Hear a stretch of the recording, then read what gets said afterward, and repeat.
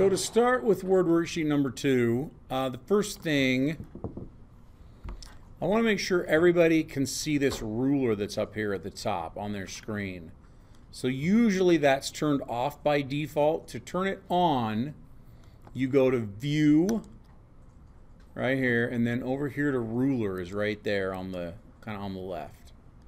The part of this that I'm interested in everybody being able to see for sure is these tab stops over here on the left. And they do two things for us. First thing they do is they kind of show us what's going on the page, but then they also allow us to change what's going on the page. Let me show you what I mean. So this first paragraph, we are just going to indent the first line of the paragraph. Probably everybody's done this before. You just put your cursor there and hit tab. But what I wanted to show you was, see these tab stops up here that a lot of people don't usually see. That top one looks like upside down triangle, but it represents the first line indent. If you put your mouse over it, it'll actually pop out. It'll say first line indent. Now, not only did that jump over to show you where your first line indent was for that particular paragraph, but if you grab it with your mouse, you can actually move that anywhere you want. So if you're not happy with the ½ default, you can change it just by clicking that and moving it. The next paragraph, this one down here, we're going to indent the entire paragraph, so every line in the paragraph. Now, there's two ways to do that that are both pretty easy. The first way is if you go to the home ribbon, in the paragraph section, top row right here, there are these two buttons, little blue arrow buttons. One is called increase indent. If you put your mouse over it, it'll tell you. And the other is decrease indent. So notice every time I click the increase indent button, it moves the paragraph in ½ inch. As soon as I click the decrease indent button, it moves it back ½ inch. Now, you'll also notice that all three tab stops jump to match. Wherever the whole paragraph is at, all three of those tab stops match it. If you are not happy with the ½ inch default, that's fine. To move all three of these at once, you just grab the bottom one. Looks like a little rectangle down there. And you can actually move all three of these at the same time, anywhere you really want them to go. That's the indenting the entire paragraph. Sometimes people call this a block quote indent, by the way, because when you're writing like a research paper, if you borrow a large quote, something, you know, like 40 words or more, you would present it in a block quote so that you're not, you know, faking like you made that up. So the third kind of indent is what they call a hanging indent. And most people don't even know this one exists. Okay, I've never heard of it. The fastest way to insert a hanging indent or to create a hanging indent is literally just to grab that middle tab stop that we haven't used yet. If you put your mouse over it just right, it should pop out and say hanging indent. That's how you know you're in the right place. You can just grab it, you can just move it wherever you want it to go. But notice what the hanging indent does. It leaves the first line of the paragraph kind of hanging out on the left margin. That's why they call it a hanging indent. And then it lines up the rest of the paragraph nice and neat.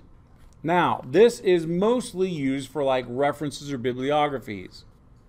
But it is also could be pretty useful for like a resume where, you know, this paragraph out here, it could say something like, you know, work experience. And then in here you could talk all about your work experience and have it lined up nice and neat. Or education, and then you could talk all about the schools you went to and the education you got out there. Okay, so it does have pretty interesting places it could be used. But that's three kinds of indent. The first line indent, the full indent, or the block quote indent, and then the hanging indent. All three of them can be created and manipulated with these tab stops up here at the top. Or another option, which we didn't cover, which you should still know about, is if you open up the paragraphs dialog box. Remember when we talked about the font dialog box? You know, to get like small caps and stuff? Well, the paragraph dialog box, same kind of deal. And in the middle right here is all about indenting your paragraph. See that? So if you open up the font dialog or the paragraph dialog box, you will have those sections in the middle there where you can set up all those different types of indentation. So there's that. Next, we are going to use the word processor's find and replace function, which is kind of a cool function if you need it. A lot of people have never used it before, so it's pretty easy though. What we're going to do is in this paragraph, I have repeated black square over and over and over. We're going to have the computer find everywhere that says black square, and we're going to replace that with white circle. And yes, I'm going to highlight the paragraph for this one because I don't want it to search outside of the paragraph really. I don't think it would hurt anything, but I just want to be more specific. So to get to the find and replace function, you go in your home ribbon, which is probably where you already are. Over on the very far right is a replace button. See that over there on the far right? Click that. So what do we want it to find? Black square. Now be careful to spell it right because it will search for exactly what you type in there. Spell checker does not work in this window. Same goes for white circle right here. Okay, if however I type it in, whether it's right or wrong, it will do what it's told. Now you can click find next, replace, find next, replace, or if you want to skip one, you can do find next. But in this case, we're just going to replace all, and it will tell you 59 replacements were made. Do you want to search the rest of the document? Nope. So here's why the spell check does not work inside that window. Let's say, for instance, that I wrote a research report on Gandhi. And I realized when I was done with the whole report that I had misspelled Gandhi the entire time. I could absolutely have the find and replace, find the misspelled version, and replace it with the properly spelled version with a couple of clicks. Okay, that's why find and replace is useful, why the spell checker doesn't work. But you got to be careful with it. Just watch this. Don't do this on your own screen, but watch this for a second. Trust me, you're not going to want to miss this. Here's where find and replace gets people in trouble. Okay, check this out. Let's say I decided to change the point of view from my paper from first person to like second person. I wanted to say, instead of I wanted to say we. And this is a lame example because you probably would never want to do this, but watch what happens. So I replaced the word I with the word we. See that? Now watch what happens when I replace all. It made 302 replacements.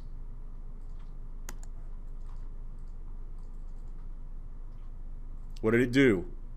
Like literally, what did it do? What do you see there?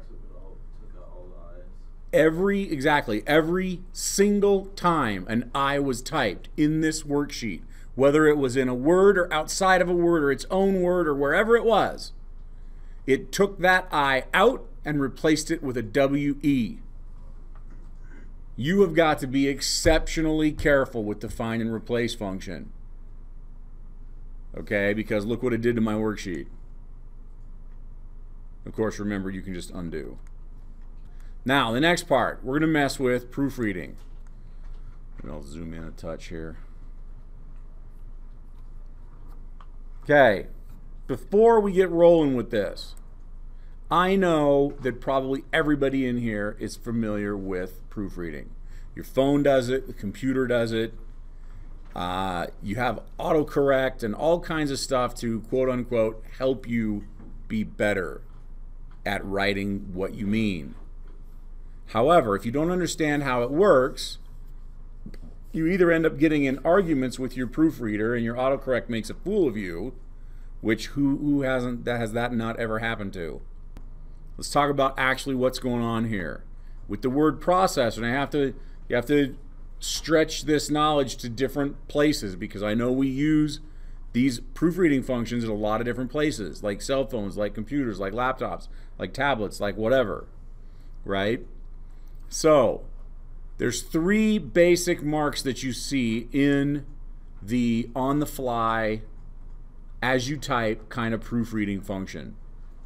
Sometimes you'll see a green squiggly. I'm talking about the squiggly line underneath the words, right? So the green squiggly, this particular word processor doesn't use green, but I'm pretty sure that Google Docs does. So if you're typing in there, you're going to see a green squiggly. That means it's trying to alert you to the fact that something might be wrong with grammar. Red squiggly, everybody thinks that means the word is misspelled, but that's not what it means. Close, but not exactly what it means. We'll talk about that in a second. And the blue squiggly, which this word processor uses a blue squiggly for like a lot of stuff, but in general, the blue squiggly has been designed or created to tell you that you spelled the word correctly. It's not a red or, it's not, but you used the wrong word. And that's for all of those words in the English language that sound the same but are typed differently and mean completely different things, right? There's hundreds of them. The most famous one is probably there, and there, right?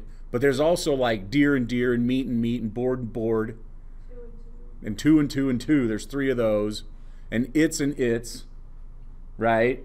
So that's what the blue squiggly's for. It's supposed to find those and alert you to the fact that there might be an issue there. Okay? Now you've got to remember through this whole thing, computers are dumb as a brick. They are a machine. They do not learn. They are not smart. They're just exceptionally fast. Okay? All they do is really, really fast calculation. So let's look at this paragraph down here now. I hope you haven't worked too far ahead because this part's kind of important. Before you get rolling on this paragraph, you should know that this word right here, Courtney, and that word right there, fudgy, are totally spelled correctly. They're absolutely right. So why do they have a red squiggly underneath them? See, this goes to how computers actually check spelling. The computer did not go to 3rd grade and have spelling lists that they took home and their mom put on the fridge and spelling tests and all of that kind of crap that we all did when we were in 2nd, 3rd, and 4th grade. Because we learn. Computers do not learn. Not yet anyways. Okay, so how does a computer check spelling? It's absolutely so simple. You can't even imagine it's so simple. How does it check spelling? It uses a dictionary that's loaded into its memory right now. That's part of like when you open up Microsoft Word and you have to wait for it for a second, that's part of what it's doing. It's loading that dictionary into its memory off of the hard drive. Now, how it checks spelling, because it's dumb as a brick, but it's super fast. Every time you type a word and you hit space, the computer assumes you're done with that word, right? Because spaces go between words, right? As soon as you hit space, it checks the entire dictionary to see if that word's in there. If what you just typed is in the dictionary, it leaves it alone. If what you just typed is not in the dictionary, it puts a red squiggly underneath it. So, technically, why is that word right there, Courtney, got a red squiggly underneath it? Because it's not in the computer's dictionary. It checked the entire dictionary, didn't find it, so it red squigglied it. It doesn't give a crap if that's a name or a word, or it doesn't even matter. It doesn't care. It just didn't find that pattern in the dictionary, so it squigglied it. Now, why is that important? Here's why, and I know you guys probably haven't run into this too much yet, but you will. If you go in to be trained to do anything specialty, which I'm hoping you will. It doesn't matter whether you go to college, whether you go to trade school, whether you learn how to be an engineer or a technician or an electrician or a welder, it doesn't matter. Teacher, it doesn't matter. All of those professions use their own language, right? Now, the dictionary that's loaded into the computer by default for your phone and for like the word processor is what they call a conversational English dictionary. That means it's the general words you would find in normal conversations. So if you go to school to be a welder and you start typing up papers on welding, you're going to end up with a lot of words that are red squigglied that are totally spelled right just because they're not in the conversational dictionary. You can, in fact, go online and download supplemental dictionaries. Like if you're going into medicine, you can download a supplemental dictionary for medical terms. You can load it into your computer. You can go into your word processing options and show it where it is, and it loads it in. And then every time you type a word, the computer checks 2 dictionaries as fast as you can type. If it finds the word in one of those dictionaries, it leaves it alone. If it doesn't, it marks with a red squiggly. It's so simple. But in order to do something like that, you would have to be blazing fast, which a computer is, right? If you end up being a lawyer, you're going to download legal terms, load those in. If you end up being, anything, a teacher, we've got words that we use all the time that this is going to red squiggly. Does that make sense? That's kind of how that works. So if this red squiggly on this word Courtney that is right, but the red squiggly drives you insane, you can't just ignore it yourself, what can you do with it? You could add it to your dictionary. Don't add it to my dictionary. You could add it to your own dictionary at home, or you can tell the computer to ignore it. Now, when would you add it to the dictionary versus when would you ignore it? What's the difference?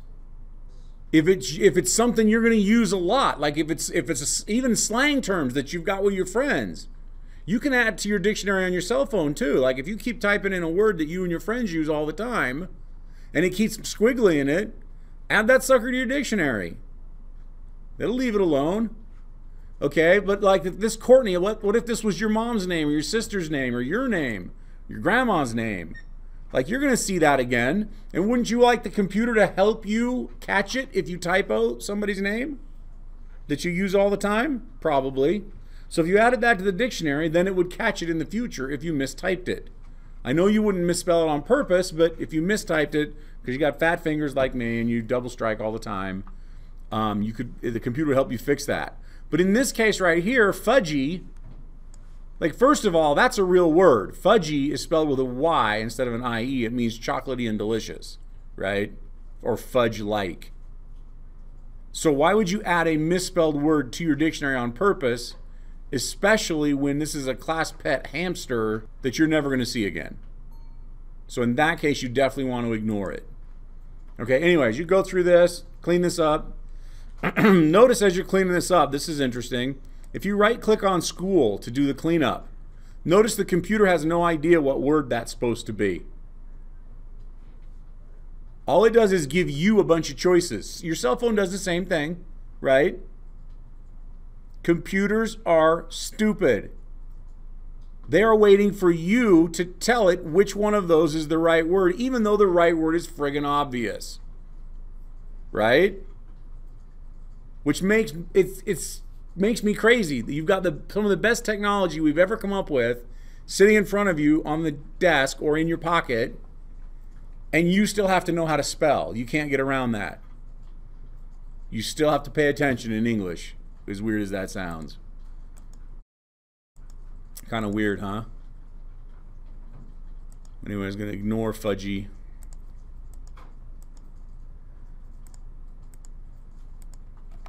Some spaces are missing.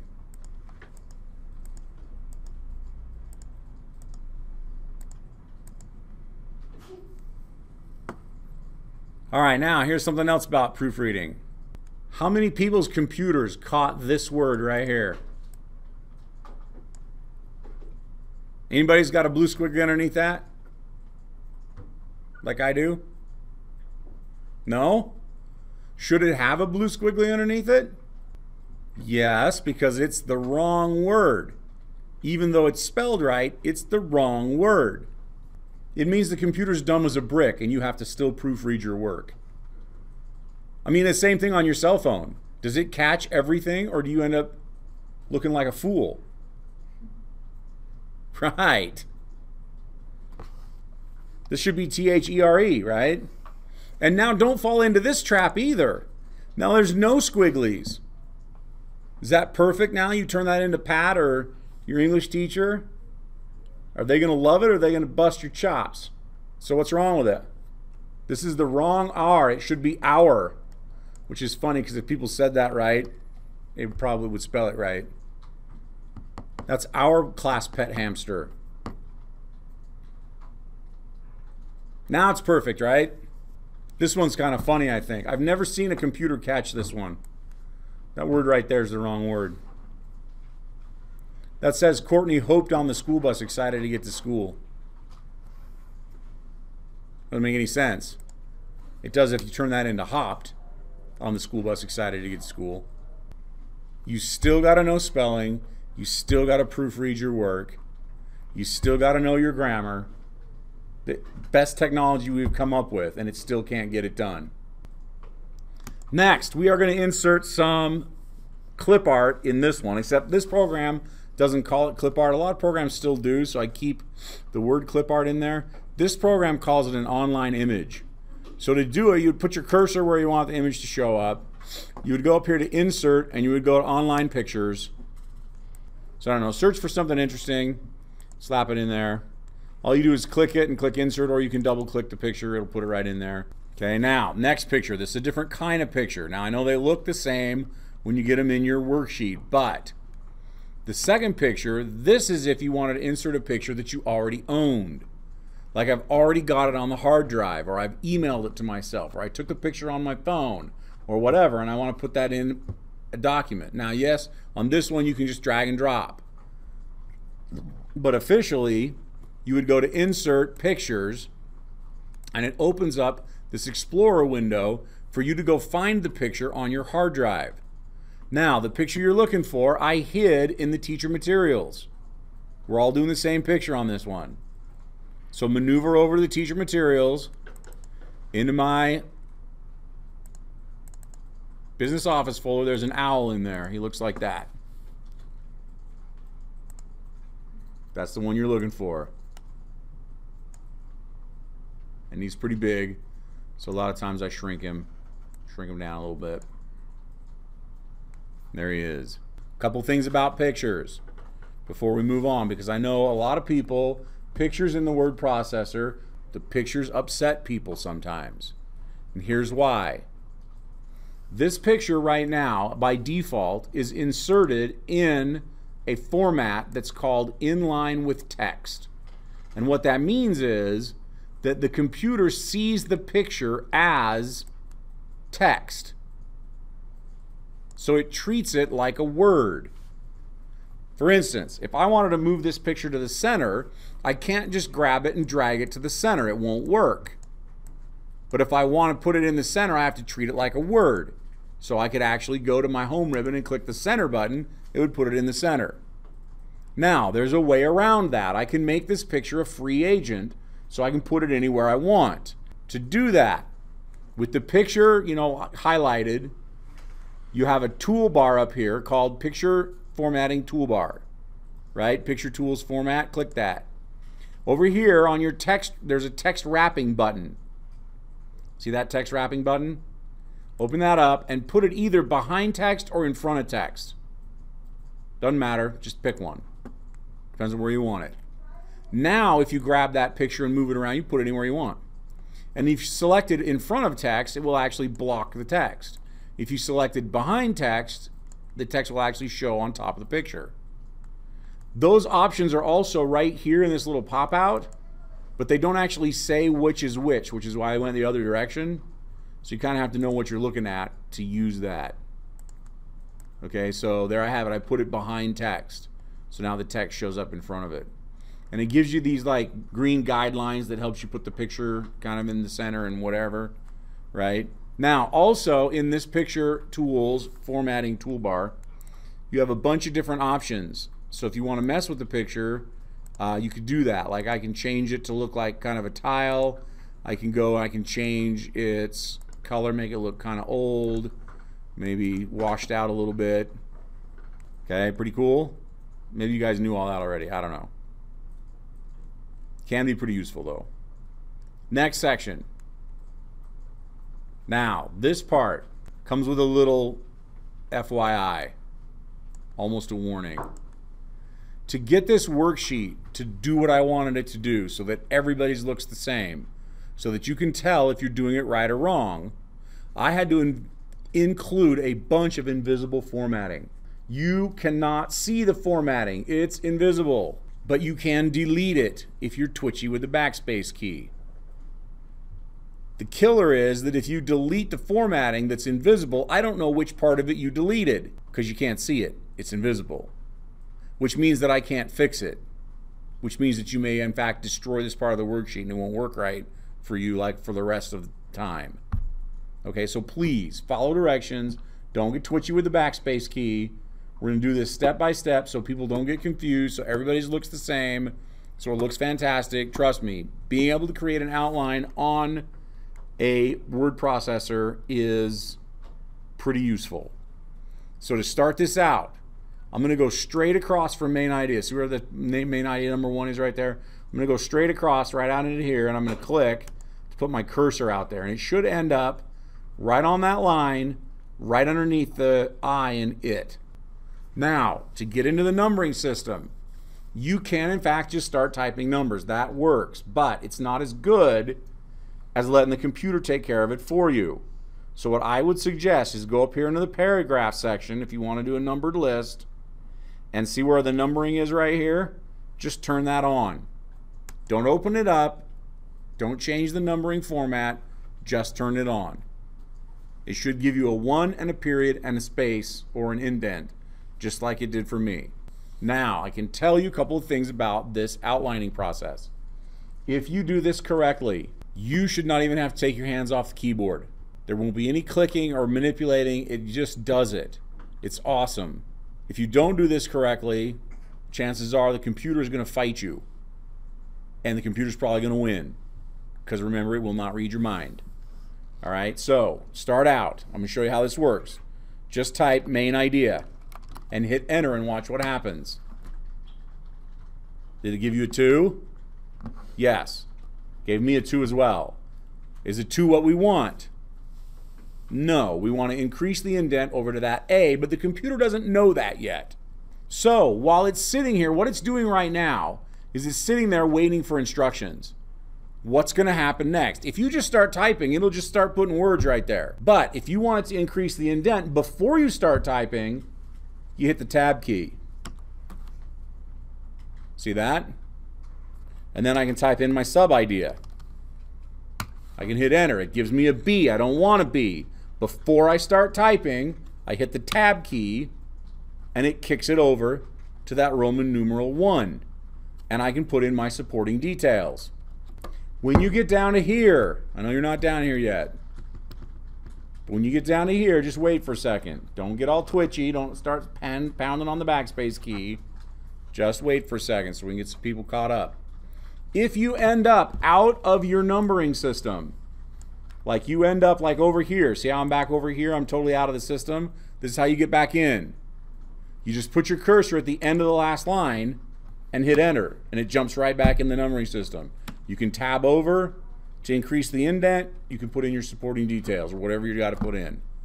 Now, notice I'm waiting right here with the Roman numeral 4 because that has got to be there with the cursor sitting here blinking, waiting for instructions for any of this to work.